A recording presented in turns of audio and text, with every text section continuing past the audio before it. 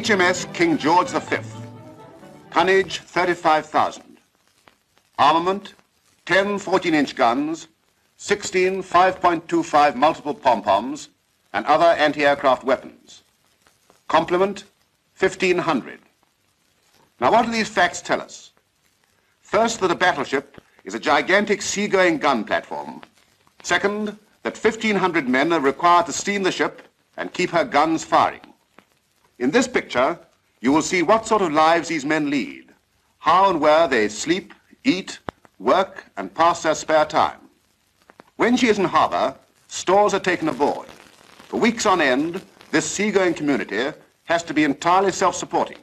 Food and drink for the men, fuel for the engines, munitions for the guns must be stored away. Meanwhile, deep down in the ship, there are jobs to be done that cannot be carried out at sea. In the boiler room, men enter the boilers to scrub the boiler tubes, through which water, transformed into steam, circulates to provide the ship's driving power. In harbour, the evaporator tubes are taken out for cleaning. At sea, salt water is sucked into these evaporators and distilled into fresh water, and from time to time the salt deposit has to be removed. Maintenance work is done to the engines. In the middle of the morning, there's a stand-easy period. Some of the men visit the pay office. As much as £15,000 in cash is carried aboard a battleship. It's used for such things as foreign harbour dues, pilotage, local stores, and sometimes fuel. The department also acts as a post office and savings bank. Whenever the ship touches port, mail from home is distributed.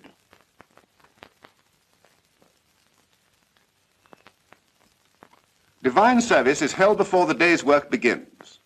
Attendance is voluntary. Daily prayers for the ship's company are also held on the upper deck after morning divisions. HMS King George V keeps the late King George's Bible in a place of honor.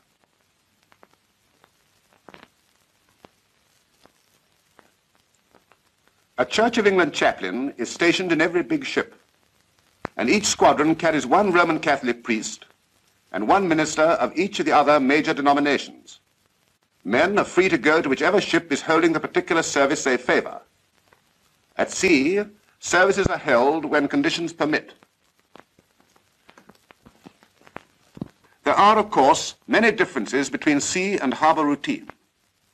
From the bridge, the horizon is constantly scanned for any sign of the enemy.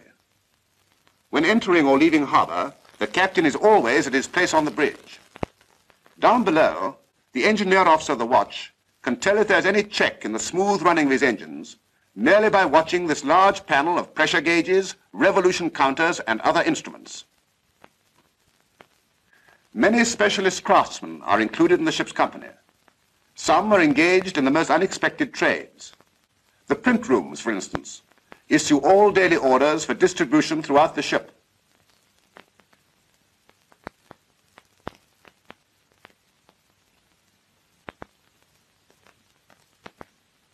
In the darkroom, there is all the equipment necessary for developing and processing the photographs taken from the ship's reconnaissance plane. The plane, by the way, is launched by catapult. When it returns, it lands on the sea alongside the ship and is then hoisted inboard by crane.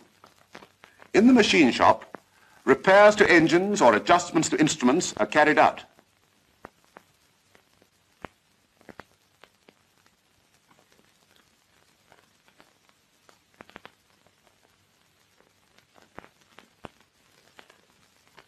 Providing food and drink for the crew of a battleship is a job for catering experts.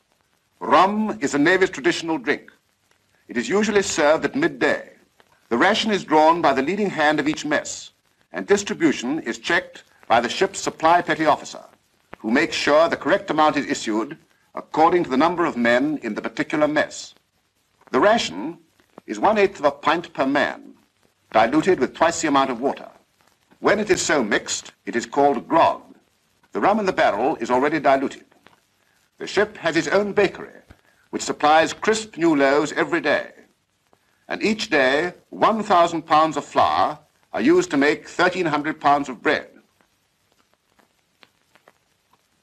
The The food is cooked in several galleys.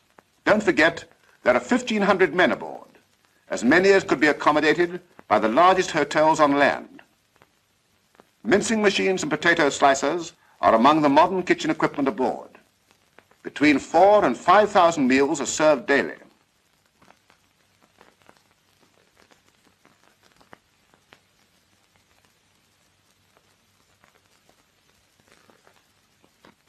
This oven, with its many shelves into which the pies are being put, is specially constructed for mass baking.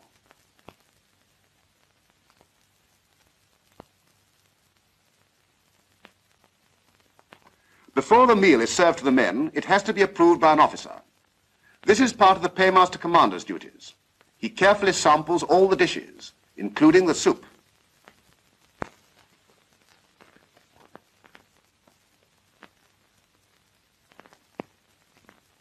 The tables are here being laid on one of the mess decks. The ship's company is divided into several messes, one to each department. Each has its own mess deck. The term deck is broadly used and doesn't only mean that part of the ship that is open to the sky. In the case of the mess deck, it means the living space. Each morning, different members of the mess are detailed off for mess duties, such as preparing tables and serving food. Here's the boys' mess deck. In the King George V, there are 200 lads under 18. They are apprentices, learning the trade of seamanship. The officers' quarters are separate from those of the men. Their general living space is known as the wardroom. The midday meal is served there from 12:30 to 1:30. There are no set places.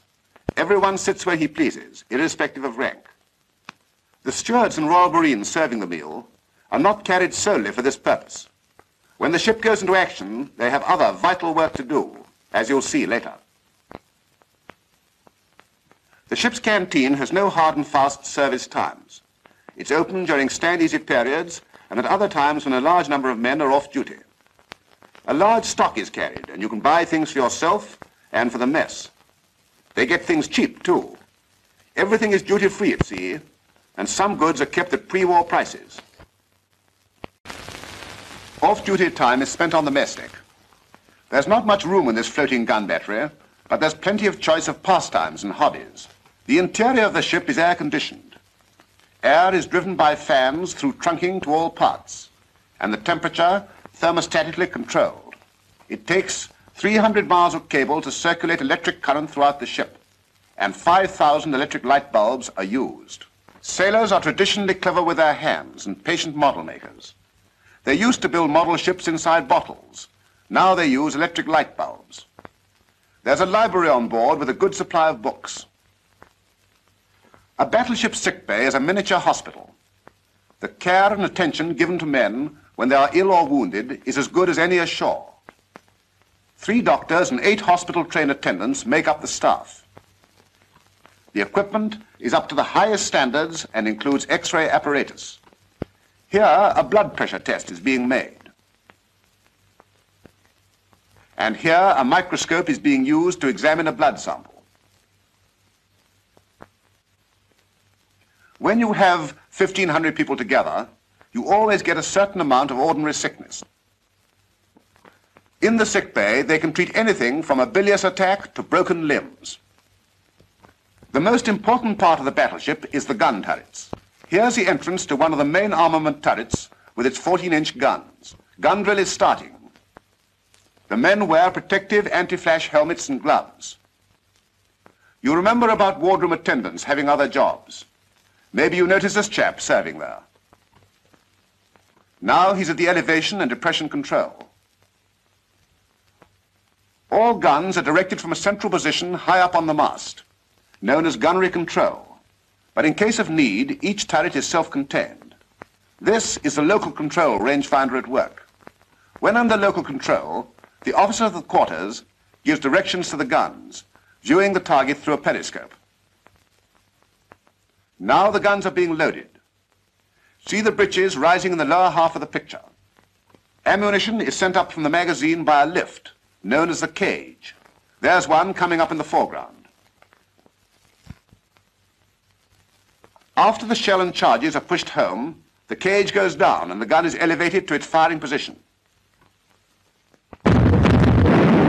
Let's watch that in detail.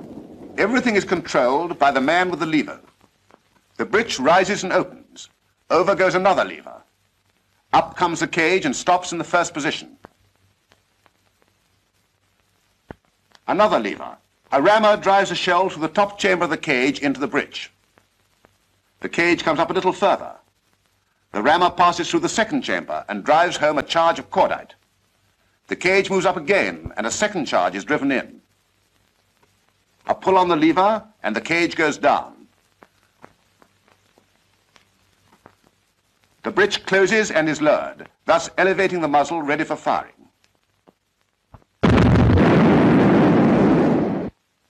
At the end of the day, hammocks are slung. When not in use, the hammocks are stowed away in a corner of the mess deck. First, they sling the hammock from the hooks and bars in the deck head without unlashing it. Next, the lashing is removed. The hammock is opened out and a stretcher placed at the head to keep it open. The important thing is to make the ends fast securely. Sailors have the knack of making the soundest knots in the simplest way.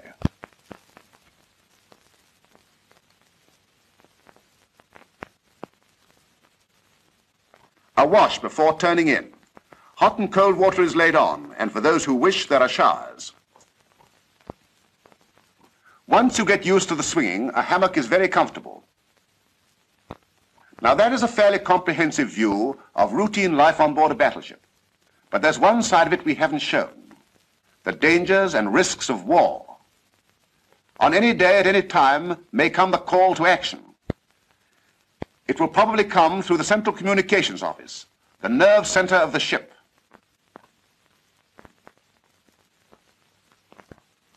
Messages are sent out and received in code. These require decoding, which is a specialized job.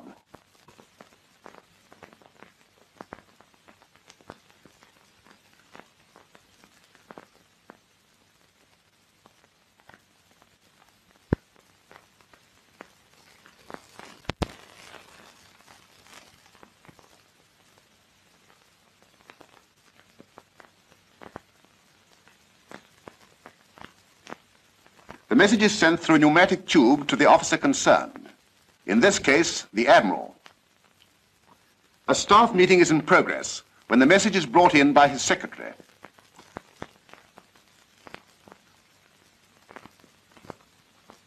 The Admiral gives it to the Fleet Navigating Officer, who plots the enemy according to the position given in the message.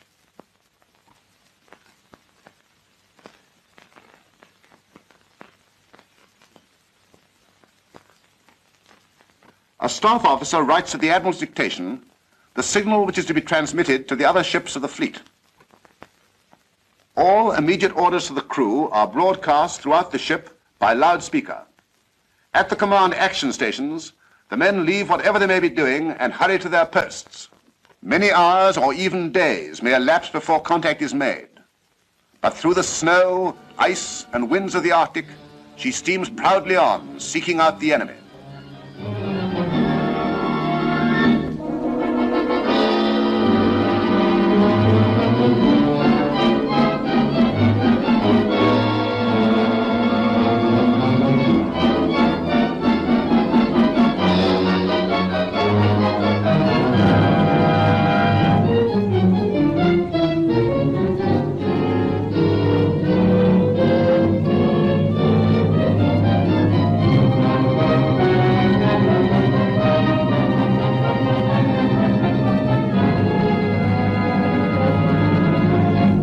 Not alone does she sail the seas. With her go aircraft carriers and other mighty men of war.